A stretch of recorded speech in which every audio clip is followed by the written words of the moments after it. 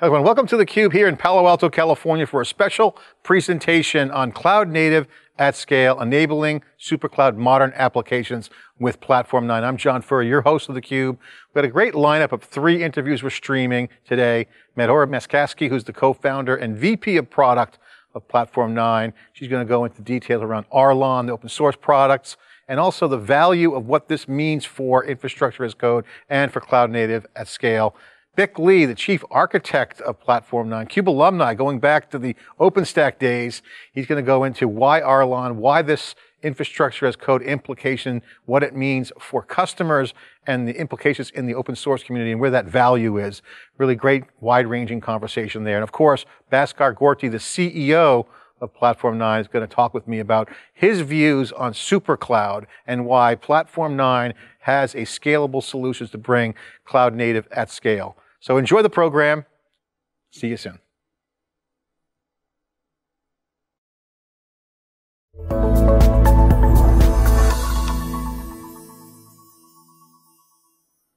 Hello everyone, welcome to theCUBE here in Palo Alto, California for a special program on cloud native at scale, enabling next generation cloud or supercloud for modern application cloud native developers.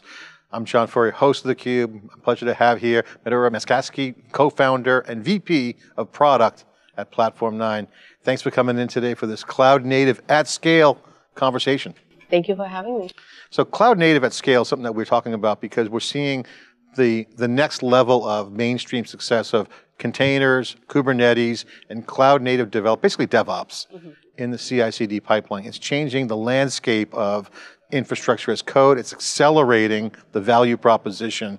And the supercloud, as we call it, has been gaining a lot of traction because this next generation cloud is looking a lot different, but kind of the same as the first generation.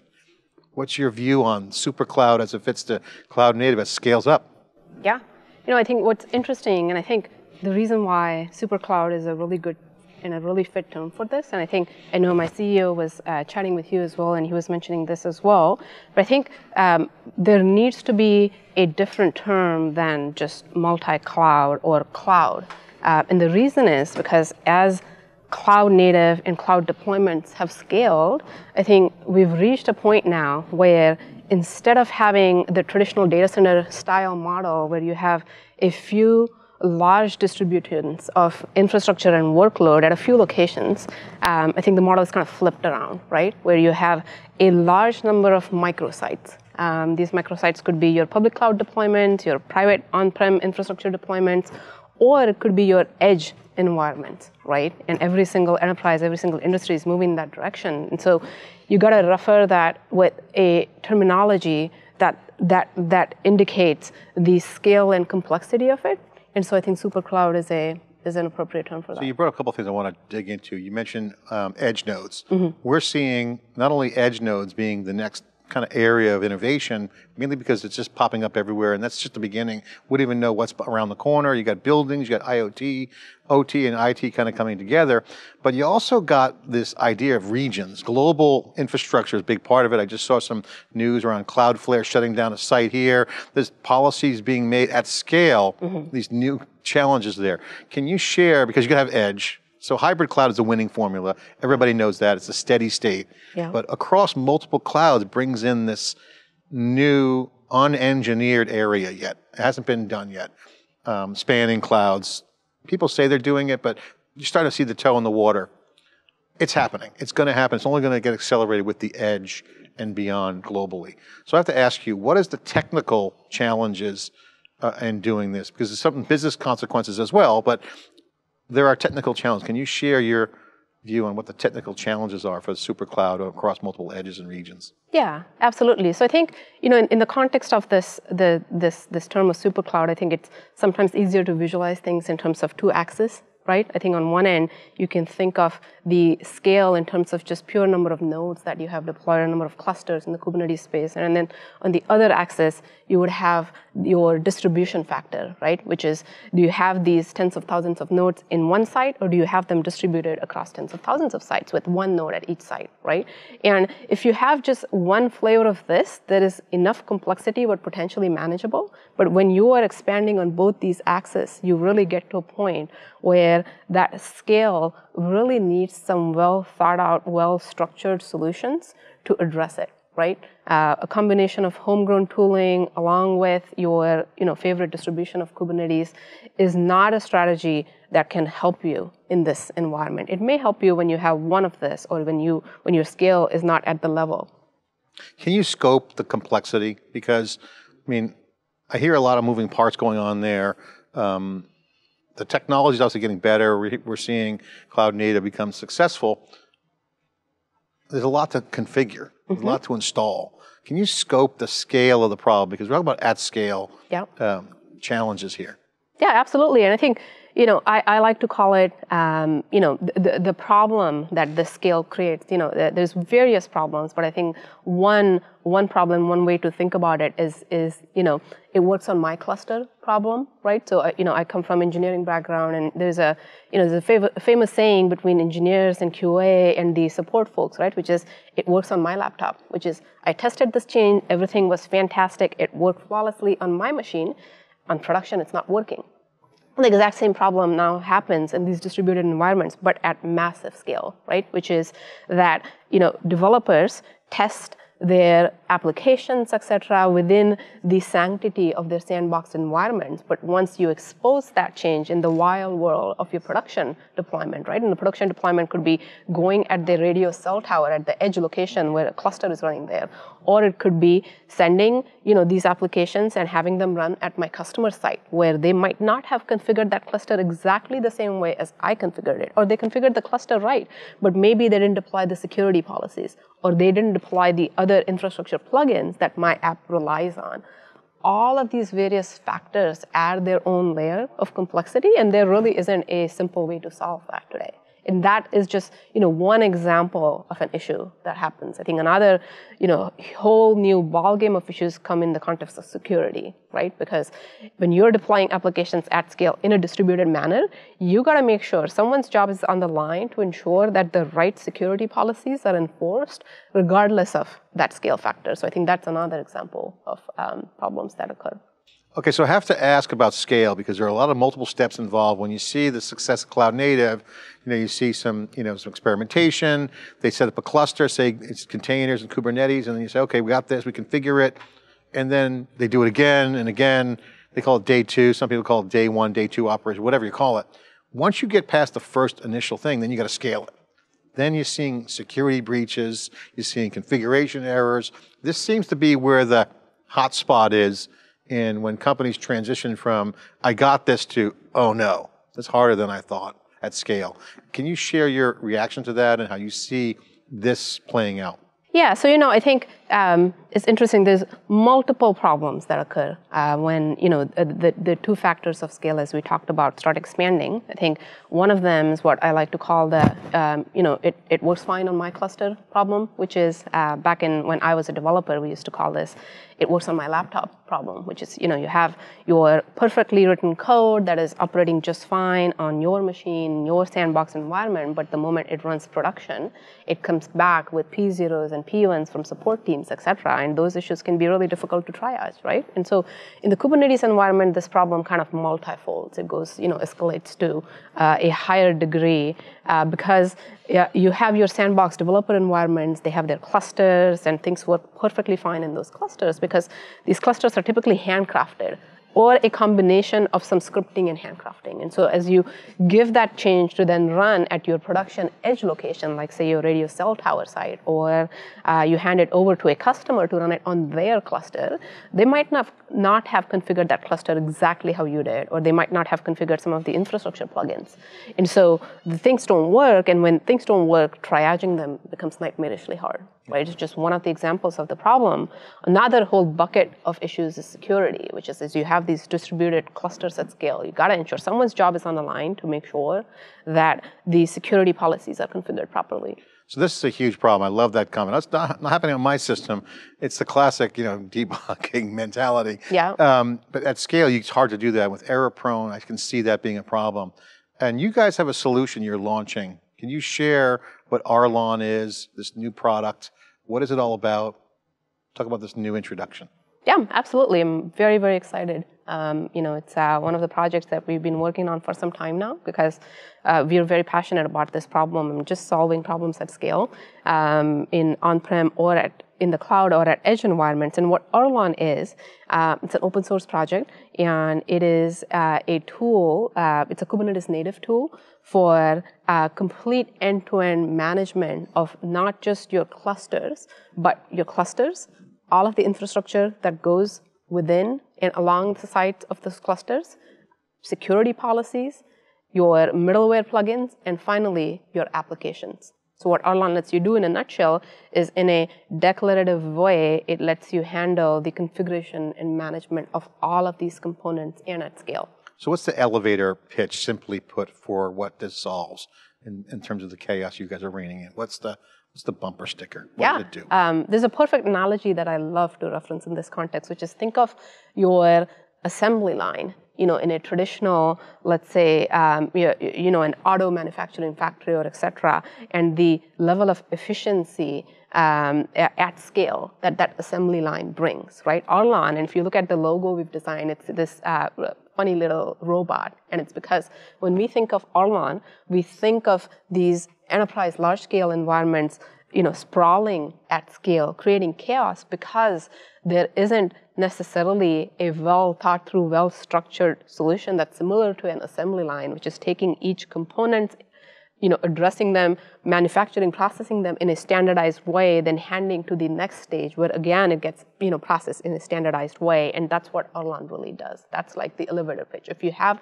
problems of scale of managing your infrastructure, that is distributed, Arlon brings the assembly line level of efficiency and consistency for those problems. Keeping it smooth, the assembly line, things are flowing, CI/CD pipelining. Exactly. So that's what you're trying to simplify, that ops piece for the developer. I mean, it's not really ops, it's their ops, it's coding. Yeah, not just developer, the ops, the operations folks as well, right? Because developers, developers are responsible for one picture of that layer, which is my apps, and then maybe that middleware of applications that they interface with. But then they hand it over to someone else who's then responsible to ensure that these apps are secured properly, that they are logs are being collected properly, monitoring and observability is integrated, and so it solves problems for both those teams. Yeah, it's DevOps. So the DevOps is the cloud native developer. The ops teams have to kind of set policies. Is that where the declarative piece comes in? Is that why that's important? Absolutely, yeah. And Kubernetes really introduced or elevated this declarative management, right? Because Kubernetes clusters or your specifications of components that go in Kubernetes are defined in a declarative way, and Kubernetes always keeps that state consistent with your defined state. But when you go outside of that world of a single cluster, and when you actually talk about defining the clusters or defining everything that's around it, there really isn't a solution that does that today. And so Arlon addresses that problem at the heart of it, and it does that using existing open source, well-known solutions. Madhura, I want to get into the benefits, what's in it for me as the customer, developer, but I want to finish this out real quick and get your thoughts. You mentioned open source. Why open source? What's the current state of the product? You run the product group over there at Platform9. Is it open source and you guys have a product that's commercial? Can you explain the open source dynamic, and first of all, why open source? And what is the consumption? I mean, open source is great. People want open source. They can download it, look up the code, but maybe want to buy the commercial. So I'm assuming you have that thought through. Can you share the open source and commercial relationship? Yeah, I think, starting with why open source, I think we as a company, we have, one of the things that's absolutely critical to us is that we take mainstream open source technologies, components, and then we make them available to our customers at scale through either a SaaS model or on-prem model, right? But so as we are a company, a startup, or a company that benefits, in a massive way by this open source economy, it's only right, I think, in my mind, that we do our part of the duty, right, and contribute back to the community that feeds us. And so, we have always held that strongly as one of our principles, and we have, created and built independent products, starting all the way with Fission, which was a serverless product, that we had built, to various other, examples that I can give. But that's one of the main reasons why open source. And also open source because we want the community to really firsthand engage with us on this problem, which is very difficult to achieve if your product is behind a wall, behind a black box. Well, and that's what the developers want too. I mean, what we're seeing in reporting with SuperCloud is the new model of consumption is, I want to look at the code and see what's in there. That's right. And then also, if I want to use it, I'll do it. Great, that's open source, that's the value.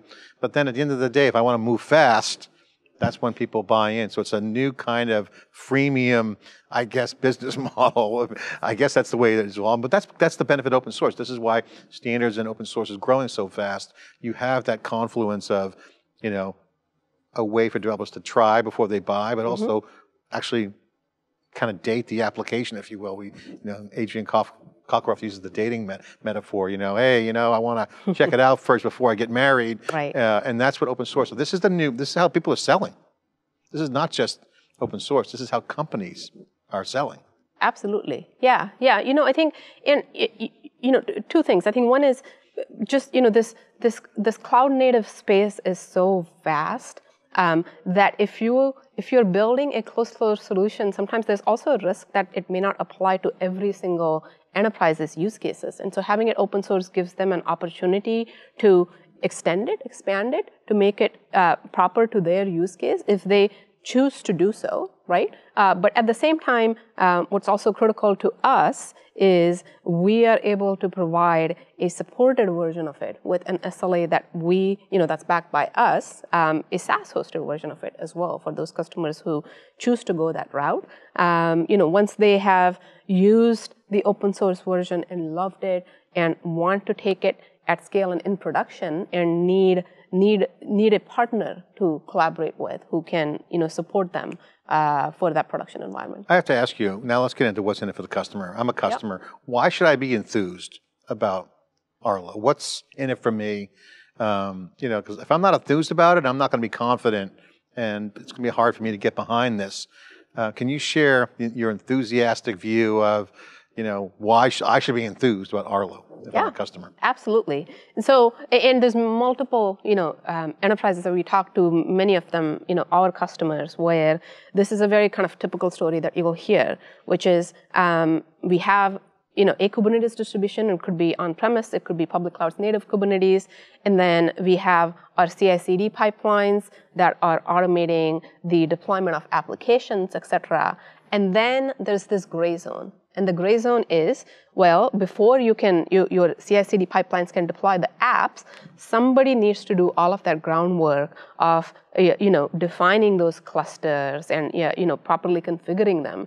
And as these things start by being done hand-grown, and then as you scale, what typically enterprises would do today is they will have their homegrown DIY solutions for this. I mean, a number of folks that I talk to that have built Terraform automation, and then some of those key developers leave. So it's a typical open source or typical DIY challenge. And the reason that they're writing it themselves is not because they want to. Of course, technology is always interesting to everybody, but it's because they can't find a solution that's out there that perfectly fits that problem. And so that's that pitch. I think ops people would be delighted. The folks that we've spoken with have been absolutely excited and have shared that this is a major challenge we have today because we have few hundreds of clusters on EKS, Amazon, and we want to scale them to a few thousands. But we don't think we're ready to do that, and this will give us the ability to do that. Yeah, I think people are scared, not scared. I won't say scared, that's a bad word. Maybe I should say that they feel nervous because, at scale, small mistakes can become large mistakes. This is something that is concerning to enterprises, and I think this is going to come up at KubeCon this year, where enterprises are going to say, okay, I need to see SLAs, I want to see track record, I want to see other companies that have used it. Yeah. How would you answer that question or challenge? Hey, I love this, but Is there any guarantees? Is there any, what's the SLAs? I'm an enterprise, I got tight, I love the open source, kind of free, fast and loose, but I need hardened code. Yeah, absolutely. So two parts to that, right? One is Arlon leverages existing open source components products that are extremely popular. Two specifically. One is Arlon uses Argo CD, which is probably one of the highest rated and used CD open source tools that's out there, right? It's created by folks that are as part of Intuit team now, really brilliant team, and it's used at scale across enterprises. That's one. Second is Arlon also makes use of Cluster API, CAPI, which is a Kubernetes subcomponent, right, for lifecycle management of clusters. So there is enough of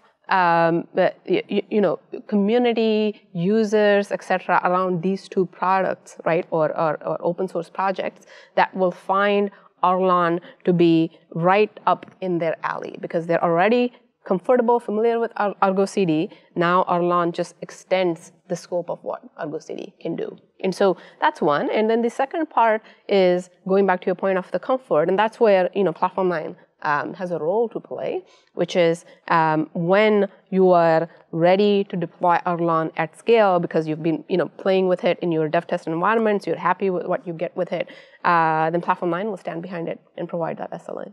And what's been the reaction from customers you've talked to, Platform9 customers with that are familiar with Argo and then Arlo? What's been some of the feedback? Yeah, I think the feedback's been fantastic. I mean, I can give you examples of customers where, initially, when you're telling them about your entire portfolio of solutions, it might not strike a chord right away, but then we start talking about Arlon and we talk about the fact that it uses Argo CD and they start opening up. They say, we have standardized on Argo and we have built these components homegrown. We would be very interested. Can we co-develop? Does it support these use cases? So we've had that kind of validation. We've had validation all the way at the beginning of Arlon before we even wrote a single line of code saying this is something we plan on doing. And the customer said, if you had it today, I would have purchased it. So it's been really great validation. All right, so next question is, what is the solution to the customer? If I asked you, look, I'm so busy, my team's overworked, I got a skills gap, I don't need another project, I'm so tied up right now and I'm just chasing my tail. How does Platform9 help me? Yeah, absolutely. So I think, one of the core tenets of Platform9 has always been that we try to bring that public cloud-like simplicity by hosting, this and a lot of such similar tools in a SaaS-hosted manner for our customers, right? So our goal behind doing that is taking away or trying to take away all of that complexity from customers' hands and offloading it to our hands, right? And giving them that full white glove treatment, as we call it. And so from a customer's perspective, one, something like Arlon will integrate with what they have, so they don't have to rip and replace anything. In fact, it will even, in the next versions, it may even discover your clusters that you have today and give you an inventory. And so if customers have clusters that are growing, that's a sign. Correct. Call you guys. Absolutely. Either they have massive, large clusters, right, that they want to split into smaller clusters, but they're not comfortable doing that today. Mm-hmm. Or they've done that already on, say, public cloud or otherwise, and now they have management challenges. So it's basically operationalizing the clusters, whether they want to kind of reset everything and remove things around and reconfigure, and or scale out. That's right. Exactly. And you provide that layer of policy. Absolutely. That's the key value here. That's right. So policy-based configuration for cluster scale-up. Profile and policy-based declarative configuration and lifecycle management for clusters. If I asked you how this enables SuperCloud, what would you say to that? I think this is one of the key ingredients to SuperCloud, right? If you think about a SuperCloud environment, there's at least few key ingredients that come to my mind that are really critical, like they are, life-saving ingredients at that scale. One is having a really good strategy for managing that scale, going back to assembly line in a very consistent, predictable way. So that Arlon solves. Then you need to complement that with the right kind of observability and monitoring tools at scale, right? Because ultimately issues are going to happen and you're going to have to figure out, how to solve them fast. And Arlon, by the way, also helps in that direction. But you also need observability tools. And then, especially if you're running it on the public cloud, you need some cost management tools. So in my mind, these three things are like the most necessary ingredients to make super cloud successful. And Arlan fills in one. Okay, so now the next level is, okay, that makes sense. It's under the covers, kind of speak, under the hood. Yeah. How does that impact the app developers of the cloud native modern application workflows? Because the impact to me seems the apps are going to be impacted. Are they going to be faster, stronger? I mean, what's the impact? If you do all those things as you mentioned, what's the impact of the apps? Yeah, the impact is that your apps are more likely to operate in production the way you expect them to, because the right checks and balances have gone through and any discrepancies have been identified prior to those apps, prior to your customer running into them. Right? Because developers run into this challenge today where there's a split responsibility, right? I'm responsible for my code, I'm responsible for some of these other plugins, but I don't own the stack end to end. I have to rely on my ops counterpart to do their part right. And so this really gives them, the right tooling for that. So this is actually a great kind of relevant point. As cloud becomes more scalable, you're starting to see this fragmentation. Gone are the days of the full stack developer to the more specialized role, but this is a key point. And I have to ask you, because if this Arlo solution takes place, as you say, and the apps are going to do what they're designed to do, the question is, what does the current pain look like? Are the apps breaking?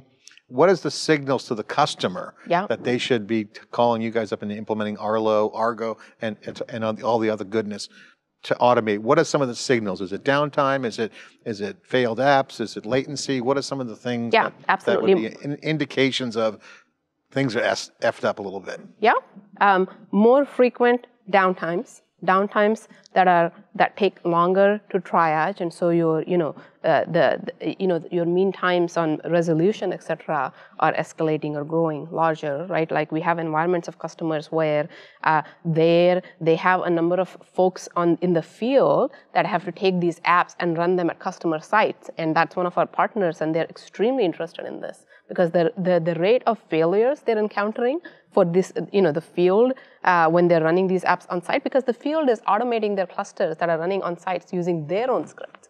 So these are the kinds of challenges, and those are the pain points, which is, if you're looking to reduce your mean time to resolution, if you're looking to reduce the number of failures that occur on your production site, that's one. And second, if you're looking to manage these at-scale environments with a relatively small, focused, nimble ops team, which has an immediate impact on your budget. So those are the signals. This is the cloud native at scale situation, the innovation going on. Final thought is your reaction to the idea that if the world goes digital, which it is, and the confluence of physical and digital coming together, and cloud continues to do its thing, the company becomes the application, not where IT used to be supporting the business, the back office and maybe terminals and some PCs and handhelds. Now, if technology is running the business, the company is the application. So it can't be down. So there's a lot of pressure on CSOs and CIOs now and boards to saying, how is technology driving the top line revenue? That's the number one conversation. Do you see the same thing? Yeah, it's interesting. I think there's multiple pressures at the CXO CIO level, right? One is that there needs to be that visibility and clarity and guarantee almost that, the technology that's, that's going to drive your top line is going to drive that in a consistent, reliable, predictable manner. And then second, there is the constant pressure to do that while always lowering your costs of doing it, right? Especially when you're talking about, let's say, retailers or those kinds of large-scale vendors. They many times make money by lowering the amount that they spend on, providing those goods to their end customers. So I think both those factors kind of come into play, and the solution to all of them is usually in a very structured strategy around automation. Final question. What does cloud native at scale look like to you? If all the things happen the way we want them to happen, the magic wand, the magic dust, what does it look like?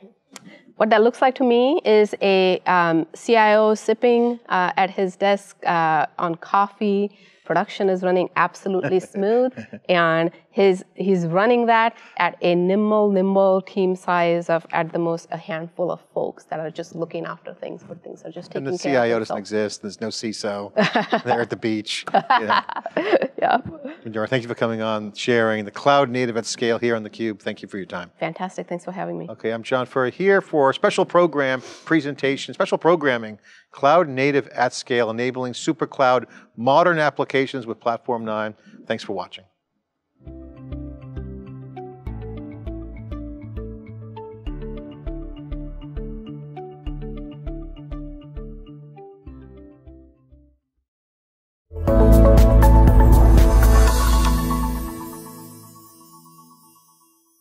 Welcome back, everyone, to the special presentation of Cloud Native at Scale, theCUBE and Platform9. Special presentation going in and digging into the next generation super cloud, infrastructure as code, and the future of application development. We're here with Bich Lee, who's the chief architect and co-founder of Platform9. Bich, great to see you. CUBE alumni, we met at an OpenStack event in about 8 years ago, or earlier, when OpenStack was going. Great to see you, and congratulations on the success of Platform9. Thank you very much. Yeah, you guys have been at this for a while, and this is really the year we're seeing the crossover of Kubernetes because of what happens with containers. Everyone now has realized, and you've seen what Docker's doing with the new Docker, the open source Docker now. Just the success of containerization. Right. And now the Kubernetes layer that we've been working on for years is bearing fruit. This is huge. Yeah, exactly, yes. And so as infrastructure as code comes in, we talked to Bhaskar talking about super cloud, Madhura about the new Arlon you guys just launched. The infrastructure as code is going to another level. And it's always been DevOps, infrastructure as code. That's been the ethos. That's been like from day one. Developers, just code. Then you saw the rise of serverless, and you see now multi-cloud are on the horizon. Connect the dots for us. What is the state of infrastructure as code today? So I think I'm glad you mentioned it. Everybody or most people know about infrastructure as code, but with Kubernetes, I think that project has evolved the concept even further. And these days, it's infrastructure as configuration, right? So, which is an evolution of infrastructure as code. So instead of telling the system, here's how I want my infrastructure, by telling it, do step A, B, C, and D. Instead, with Kubernetes, you can describe your desired state declaratively using things called manifest resources. And then the system kind of magically figures it out and tries to converge the state towards the one that you specify. So I think it's a even better version of infrastructure as code. Yeah. And that really means it's developer just accessing resources. Okay, not declaring, okay, give me some compute, stand me up some, turn the lights on, turn them off, turn them on. That's kind of where we see this going. And I like the configuration piece. Some people say composability. I mean, now with open source so popular, you don't have to write a lot of code. There's code being developed. And so it's integration, it's configuration. These are areas that we're starting to see computer science principles around automation and machine learning assisting open source because you got a lot of code. That's right. You're hearing software supply chain issues. So infrastructure as code has to factor in these new dynamics. Can you share your opinion on these new dynamics of as open source grows, the glue layers, the configurations, the integration? What are the core issues? I think one of the major core issues is with all that power comes complexity, right? So, despite its expressive power, systems like Kubernetes and declarative APIs let you express a lot of complicated and complex stacks, right? But you're dealing with hundreds, if not thousands of these YAML files or resources. And so I think, the emergence of systems and layers to help you manage that complexity is becoming a key challenge and opportunity in this space. I wrote a LinkedIn post today with comments about, hey, enterprise is the new breed. The trend of SaaS companies moving our consumer-like thinking into the enterprise has been happening for a long time, but now more than ever, you're seeing it. The old way used to be solve complexity with more complexity, and then lock the customer in.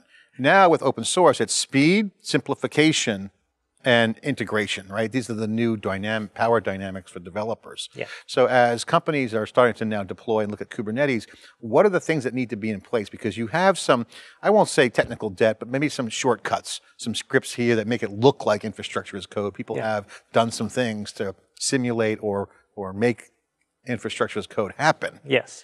But to do it at scale is harder. What's your take on this? What's your view?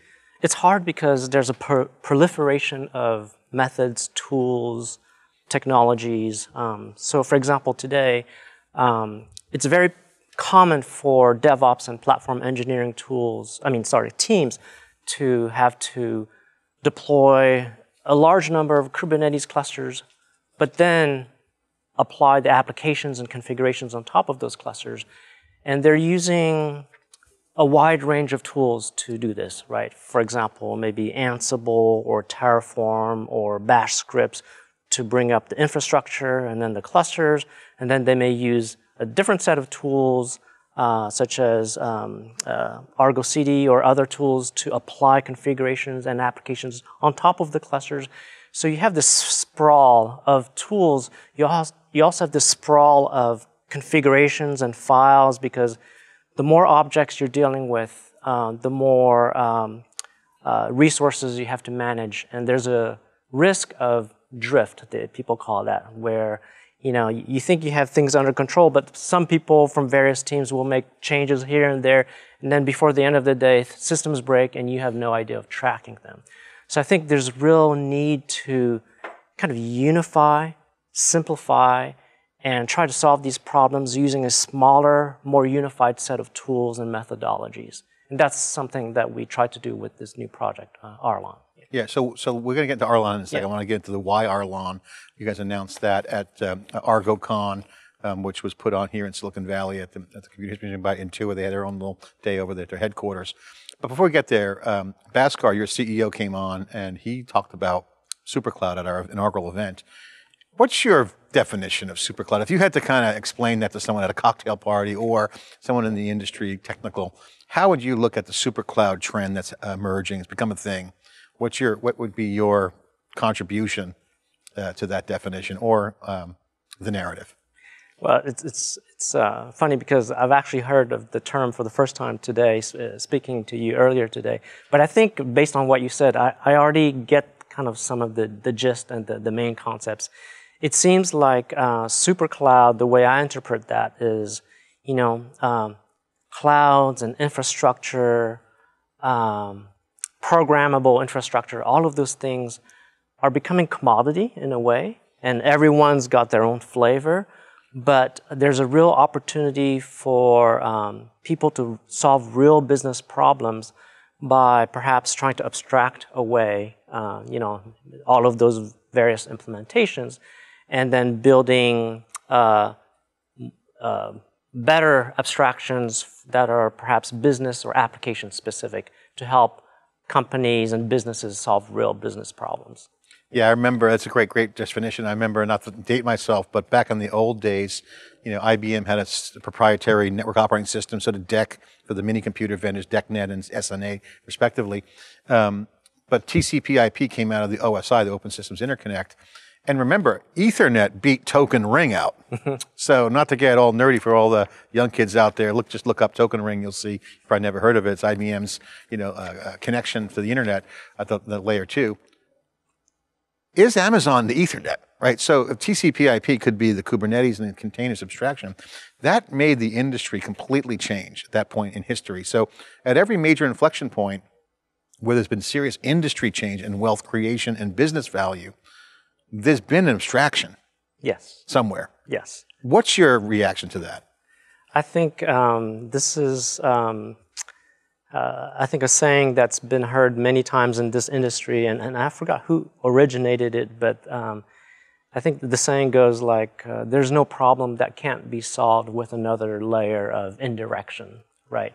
And we've seen this over and over and over again, where Amazon and its peers have inserted this layer that has simplified, computing and infrastructure management.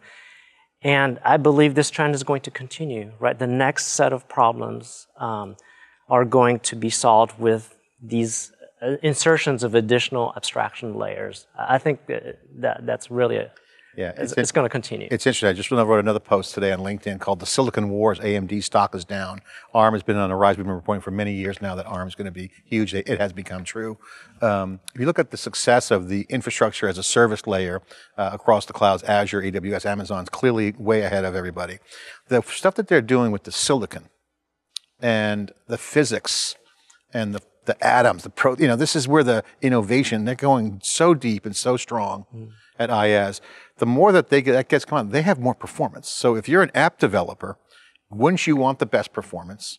And you'd want to have the best abstraction layer that gives you the most ability to do infrastructure as code or infrastructure for configuration, for provisioning, for managing services. And you're seeing that today with service meshes. A lot of action going on in the service mesh area in this community of KubeCon, which we'll be covering. So that brings up the whole, what's next? You guys just announced Arlon at ArgoCon, which came out of Intuit. We've had Mariana Tessel at our Super Cloud event. She's the CTO. They're all in the cloud. So they're contributed to that project. Where did Arlon come from? What was the origination? What's the purpose? Why Arlon? Why this announcement? Yeah, so the inception of the project, this was the result of us realizing that problem that we spoke about earlier, which is complexity, right?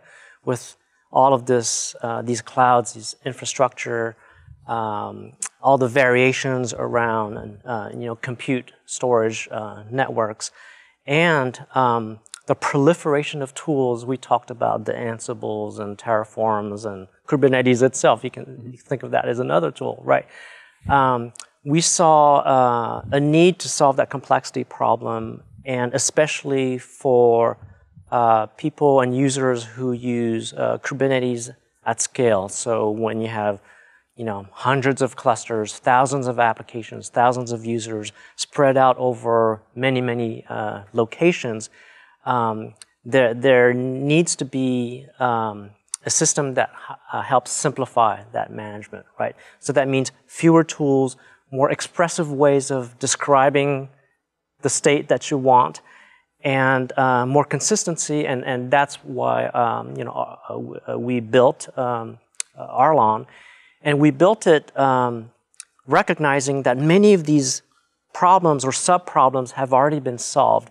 So Arlon doesn't try to reinvent the wheel. It instead rests on the shoulders of several giants, right? So for example, Kubernetes is one building block. GitOps and Argo CD is another one, which provides a very structured way of applying configuration. And then we have projects like Cluster API and Crossplane, which provide APIs for describing infrastructure. So Arlon takes all of those building blocks and builds a thin layer which gives users a very expressive way of defining configuration and desired state. So that's kind of the inception of. And what's the benefit of that? What does that give the developer or the user in this case? The developers, the platform engineer team members, the DevOps engineers, they get ways to provision not just infrastructure and clusters, but also applications and configurations.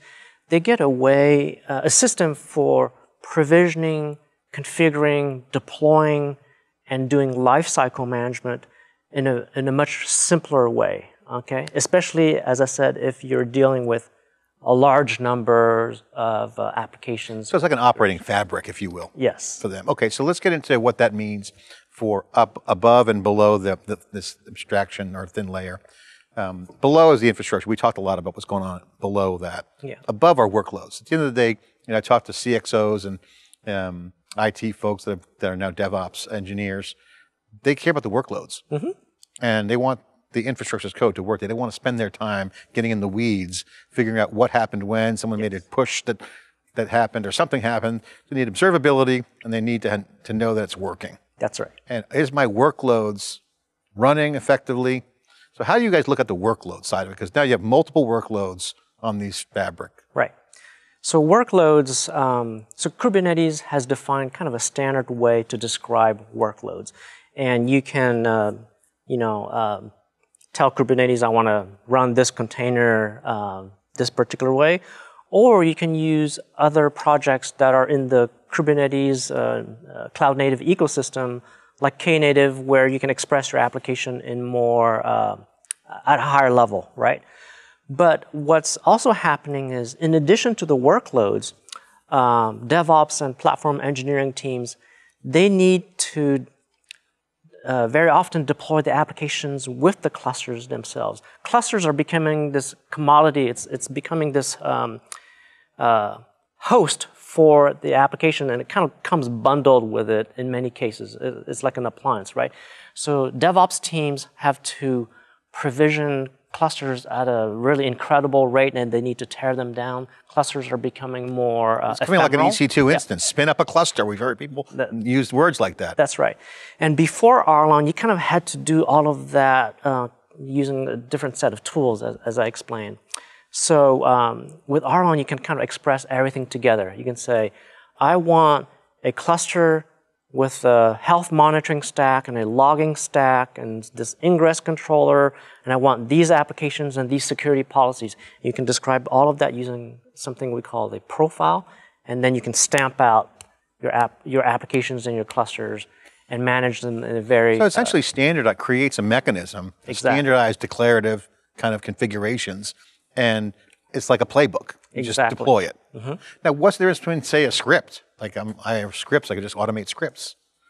Yes, this is where that declarative API and infrastructure as configuration comes in, right? Because scripts, yes, you can automate scripts, but the order in which they run matters, right? They can break. Things can break in the middle, and sometimes you need to debug them, whereas the declarative way is much more expressive and powerful.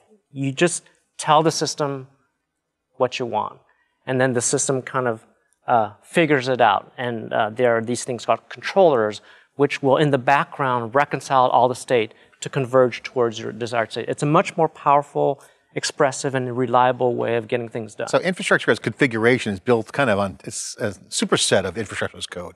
Because it's an evolution. You need infrastructure as code, but then you can configure the code by just saying, do it. You're basically declaring and saying, go do that. That's right. Okay, so, all right, so cloud native at scale. Take me through your vision of what that means. Someone says, hey, what does cloud native at scale mean? What's success look like?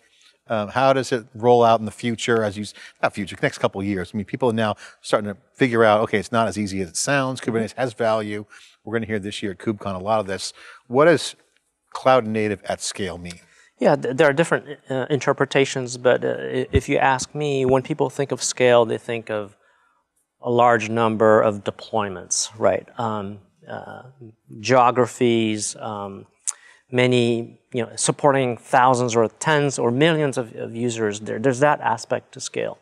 There's also an equally important aspect of scale, which is also something that we try to address with Arlon, and that is just complexity for the people operating this or configuring this, right? So in order to describe that desired state, and in order to perform things like maybe upgrades or updates on a very large scale, you want the humans behind that to be able to express and direct the system to do that in relatively simple terms, right? And so we want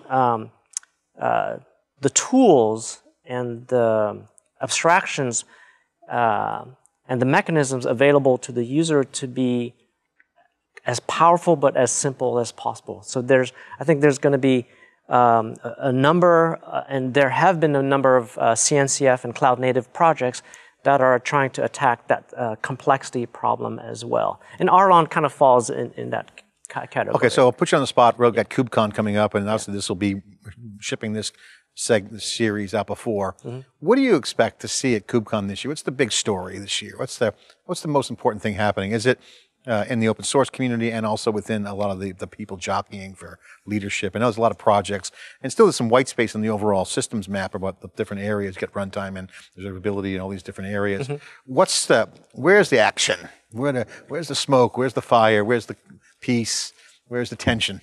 Yeah, so I think one thing that has been happening over the past couple of KubeCons, and I expect to continue, and that is the word on the street is Kubernetes is getting boring, right? Which is good, right? Boring means simple. Well, well, maybe. Yeah. Invisible. No drama, right? So the rate of change of the Kubernetes features and all that has slowed, but in a positive way. But there's still a general sentiment and feeling that there's just too much stuff. If you look at a stack necessary for hosting applications based on Kubernetes, there are just still too many moving parts, too many components, right? Too much complexity. I keep going back to the complexity problem. So I expect KubeCon and all the vendors and the players and the startups and the people there to continue to focus on that complexity problem and introduce further simplifications to the stack. Yeah. Bich, you've had a storied career, VMware, over decades with them, obviously 12 years, 14 years or something like that, big number. Co-founder here at Platform9. You guys have been around for a while at this game. We talked about OpenStack, that project we interviewed at one of their events. So OpenStack was the beginning of this new revolution. I remember the early days, it wasn't so much to be an alternative to Amazon, but it was a way to do more cloud native. I think we had a Clouderati team at that time.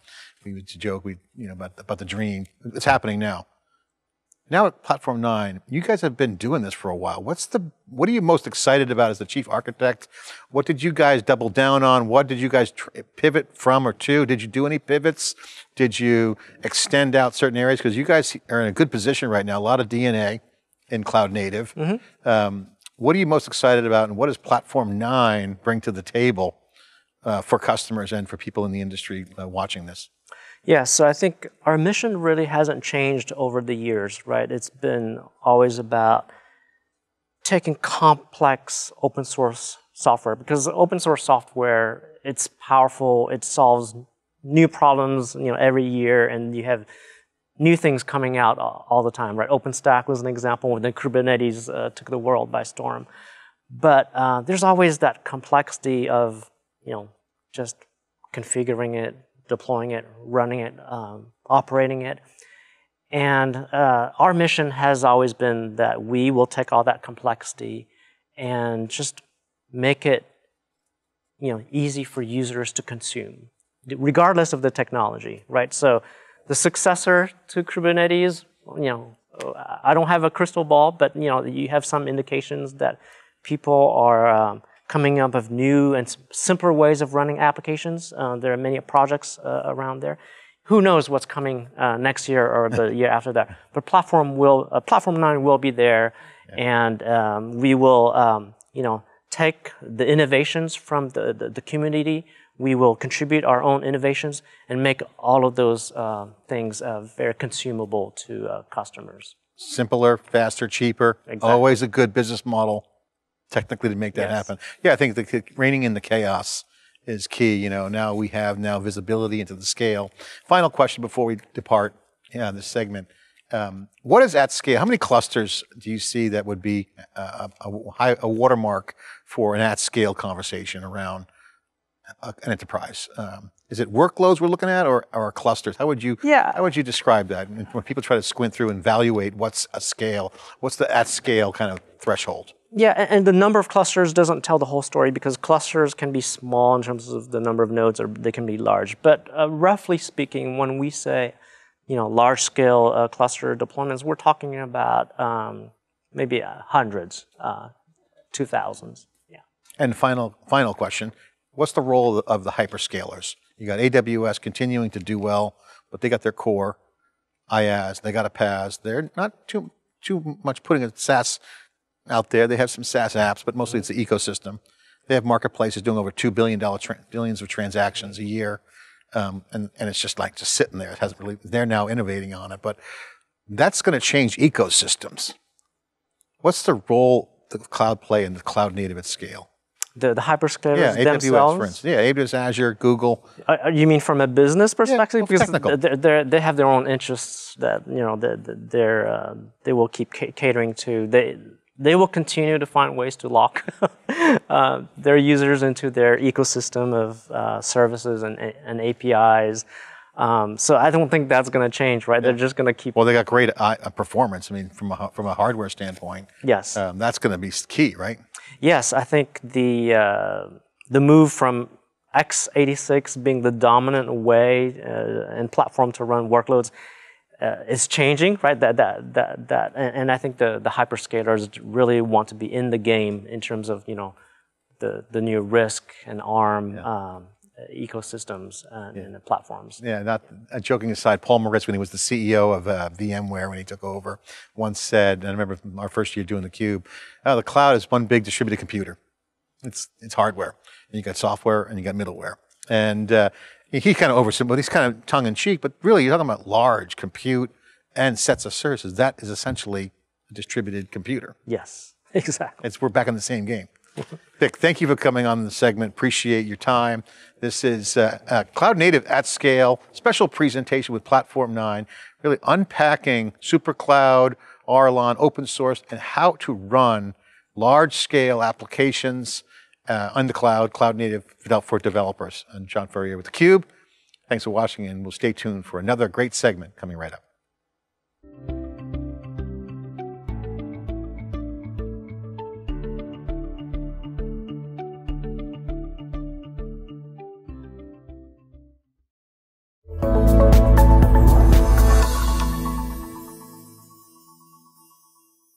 Hey, welcome back everyone to SuperCloud 22. I'm John Furrier, host of theCUBE. We're here all day talking about the future of cloud, where it's all going, making it super, multi-cloud's around the corner, and public cloud is winning. Got the private cloud on-premise and edge.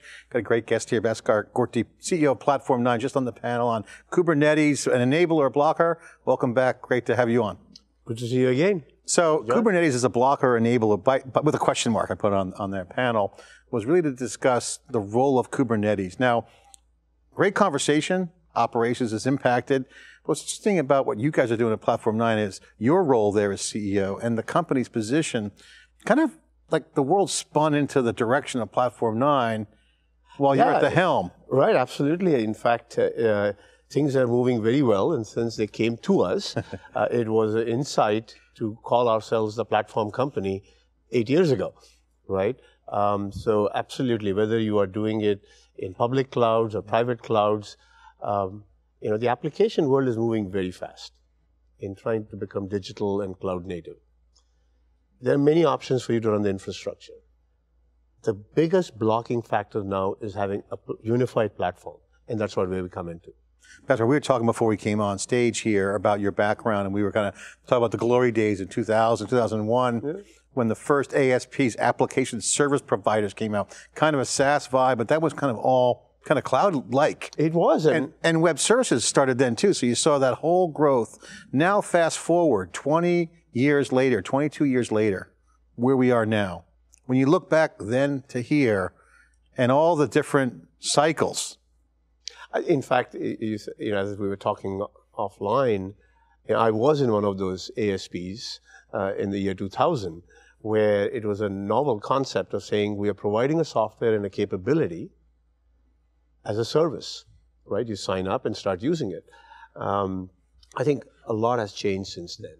The tooling, the tools, the technology have really skyrocketed. The app development environment has really taken off exceptionally well. There are many, many choices of infrastructure now, right? So I think things are in a way the same, but also extremely different.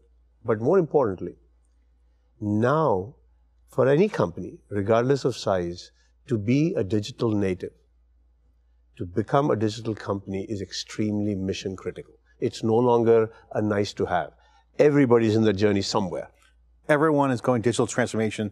Here, even on a so-called downturn, recession that's upcoming, inflation's here. It's interesting. This is the first downturn in the history of the world where the hyperscale clouds have been pumping on all cylinders as an economic input. And if you look at the tech trends, GDP's down, but not tech. No. Because the pandemic showed everyone digital transformation is here and more spend and more growth is coming, even in tech. So this is a unique factor, which proves that digital transformation is happening, and every company will need a super cloud. Every company, regardless of size, regardless of location, has to modernize their infrastructure. And modernizing infrastructure is not just some new servers and new application tools. It's your approach, how you're serving your customers, how you're bringing agility in your organization. I think that is becoming a necessity for every enterprise to survive.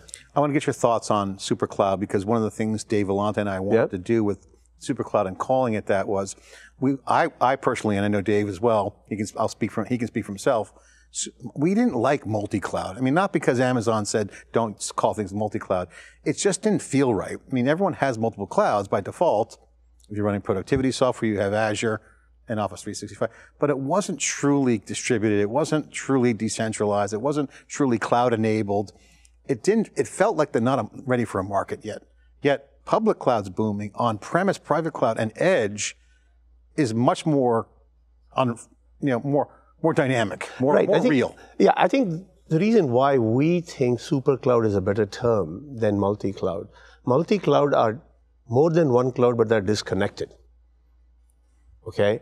You have a productivity cloud, you have a Salesforce cloud, you may have, everyone has an internal cloud, right? But they are not connected. So you can say, okay, it's more than one cloud, so it's, multi-cloud. But super cloud is where you are actually trying to look at this holistically, whether it is on-prem, whether it is public, whether it's at the edge, it's a store, at the branch. You are looking at this as one unit. And that's where we see the term super cloud is more applicable. Because what are the qualities that you require if you're in a super cloud, right? You need choice of infrastructure. But at the same time, you need a single pane or a single platform for you to build your innovations on, regardless of which cloud you're doing it on, right? So I think SuperCloud is actually a more tightly integrated, orchestrated management philosophy, we think. So let's get into some of the super cloud type trends that we've been reporting on. Again, the purpose of this event is as a pilot is to get the conversations flowing with the influencers like yourselves who are running companies and building products and the builders. Amazon and Azure are doing extremely well. Google's coming up in third. Cloud works in public cloud. We see the use cases, on-premises use cases. Kubernetes has been an interesting phenomenon because it's become from the developer side a little bit, but a lot of ops people love Kubernetes. It's really more of an ops thing. You mentioned OpenStack earlier. Kubernetes kind of came out of that OpenStack, we need an orchestration. And then containers had a good shot with Docker. They repivoted the company. Now they're all in on open source. So you got containers booming and Kubernetes as a new layer there. What's the take on that? What does that really mean? Is that a new de facto enabler? It is here. It's here for sure. Every enterprise somewhere else in the journey is going on. And most companies are 70+% of them have 1, 2, 3 container-based, Kubernetes-based applications now being rolled out. So it's very much here. It is in production at scale by many customers. The beauty of it is, yes, open source, but the biggest gating factor is the skill set. And that's where we have a phenomenal engineering team, right? So it's one thing to buy a tool. And just to be clear, you're a managed service for Kubernetes. We provide a software platform for cloud acceleration as a service. And it can run anywhere. It can run on public, private. We have customers who do it in truly multi-cloud environments. It runs on the edge. It runs in stores. There are thousands of stores in a retailer. So we provide that. And also, for specific segments where data sovereignty and data residency are key regulatory reasons, we also run on-prem as an air-gap version. Can you give an example on how you guys are deploying your platform to enable a super cloud experience for your customer? Right, so I'll give you 2 different examples. One is a very large networking company, public networking company. They have hundreds of products, hundreds of R&D teams that are building different products. And if you look at a few years back, each one was doing it on a different platforms, but they really needed to bring the agility. And they worked with us now over 3 years, where we are their build, test, dev platform, where all their products are built on. right? And it has dramatically increased their agility to release new products.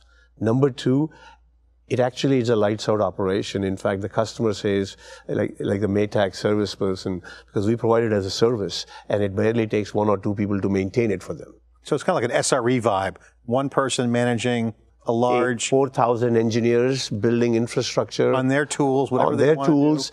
They're using whatever app development tools they use, but they use our platform.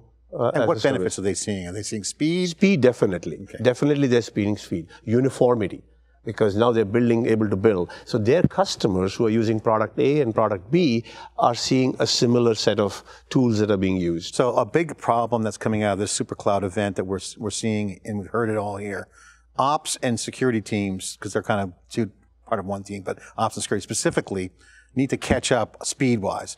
Are you delivering that value to ops and security? Right. So we work with ops and security teams and infrastructure teams, and we layer on top of that. We are like a platform team. If you think about it, depending on where you have data centers, where you have infrastructure, you will have multiple teams. Okay. But you need a unified platform. Who's your buyer? Our buyer is usually, the product divisions of companies that are looking at, or the CTO would be a buyer for us functionally, CIO definitely. So it's somewhere in the DevOps to infrastructure, but the ideal one we are beginning to see now. Many large corporations are really looking at it as a platform and saying, we have a platform group on which any app can be developed, and it is run on any infrastructure. So the platform engineering team. So you work in two sides of that coin. You've got the dev side and then the infrastructure side. Okay. Another customer that I give you an example, which I would say is kind of the edge of the store. So they have thousands of stores. Retail, food retailer, okay. Right? They have thousands of stores around the globe, 50,000, 60,000, and they really want to enhance the customer experience that happens when you either order the product or go into the store and pick up your product or buy or browse or sit there. They have applications that were written in the 90s. And then they have very modern AI, ML applications today. Mm-hmm. They want something that will not have to send an IT person to install a rack in the store. Or they can't move everything to the cloud because the store operations has to be local. The menu changes based on... It's a classic edge. It's classic edge, yeah. Right?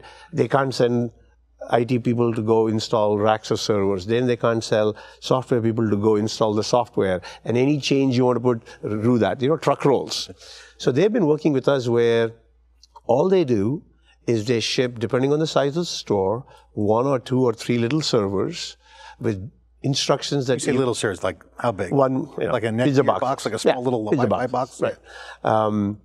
And all the person in the store has to do, like what you and I do at home, and we get a router, is connect the power, connect the internet, and turn the switch on. And from there, we pick it up. Yep. We provide the operating system, everything, and then the applications are put on it.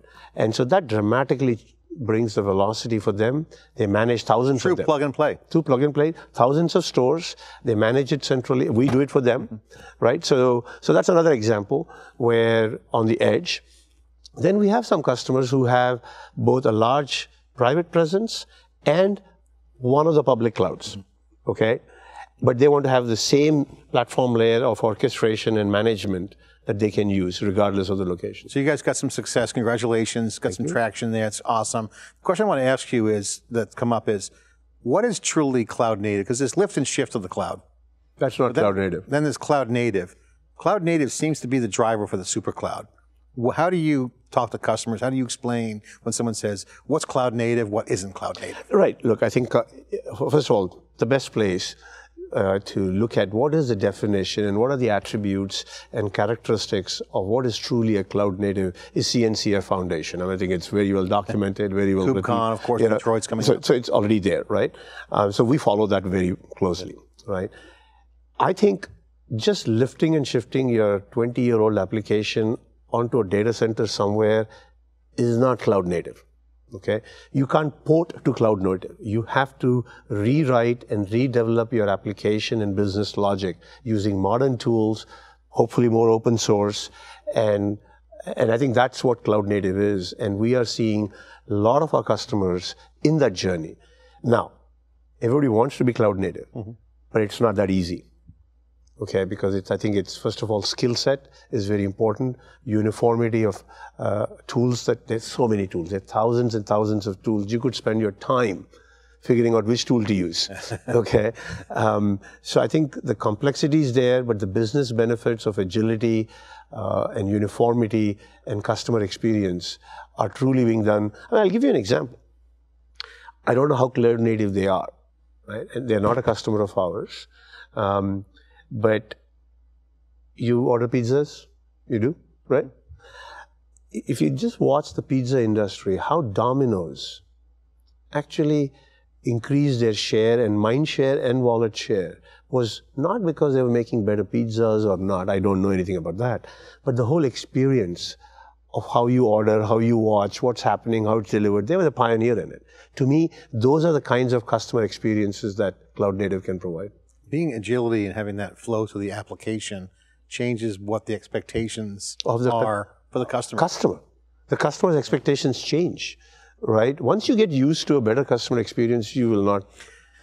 Bhaskar, to wrap it up, I want to just get your perspective. Again, one of the benefits of chatting with you here and having you part of the SuperCloud 22 is you've seen many cycles. You have a lot of insights. I want to ask you, given your career, where you've been and what you've done, and now the CEO of Platform9, how would you compare what's happening now with other inflection points in the industry? And you've been an entrepreneur, you sold your company to Oracle, you've been seeing the big companies, you've seen the different waves. What's going on right now? Put into context this moment in time around SuperCloud. Sure, I think as you said, a lot of battle scars, been in an ASP, been in a real-time software company, been in large enterprise software houses and a transformation. I've been on the app side. I did the infrastructure, right, and then tried to build our own platforms. I've gone through all of this myself with a lot of lessons learned in there. I think this is an event which is happening now for companies to go through, to become cloud native and digitalize. If I were to look back and look at some parallels of the tsunami that's going on, is a couple of parallels come to me. One is, think of it, which was forced on us like Y2K. Mm-hmm. Everybody around the world had to have a plan, a strategy, and an execution for Y2K. I would say the next big thing was e-commerce. I think e-commerce has been pervasive, right, across all industries. And disruptive. And disruptive, extremely disruptive. If you did not adapt and accelerate your e-commerce initiative, it was an existence question. Yeah. I think we are at that pivotal moment now in companies trying to become digital and cloud native. That is what I see happening. I think that e-commerce is interesting, and I think just to riff with you on that is that it's disrupting and refactoring the business models. I think that is something that's coming out of this, is that it's not just completely changing the game, it's just changing how you operate. How you think and how you operate. See, if you think about the early days of e-commerce, just putting up a shopping cart didn't make you an e-commerce or e-retailer or e-customer, right? So I think it's the same thing now, I think this is a fundamental shift on how you're thinking about your business. Mm-hmm. How are you going to operate? How are you going to service your customers? I think it requires that. Just lift and shift is not going to work. Bhaskar, thank you for coming on, spending the time to come in and share with our community and being part of SuperCloud 22. We really appreciate it. We're going to keep this open. We're going to keep this conversation going even after the event to open up and look at the structural changes happening now and continue to look at it in the open, in the community. And we're going to keep this going for a long, long time as we get answers to the problems that customers are looking for with cloud computing. I'm John Furrier with SuperCloud 22 and theCUBE. Thanks for watching. Thank you. Thank you, John.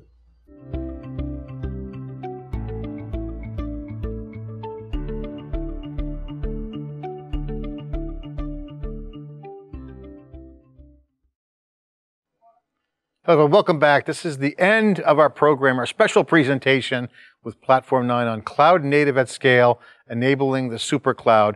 We're continuing the theme here. You heard the interviews, SuperCloud and its challenges, new opportunities around the solutions, around like Platform9 and others with Arlon. This is really about the edge situations on the internet and managing the edge, multiple regions, avoiding vendor lock-in. This is what this new super cloud is all about, the business consequences we heard, and the wide-ranging conversations around what it means for open source, and the complexity problem all being solved. I hope you enjoyed this program. There's a lot of moving pieces and things to configure with Cloud Native Install, all making it easier for you here with SuperCloud, and of course Platform9 contributing to that. Thank you for watching.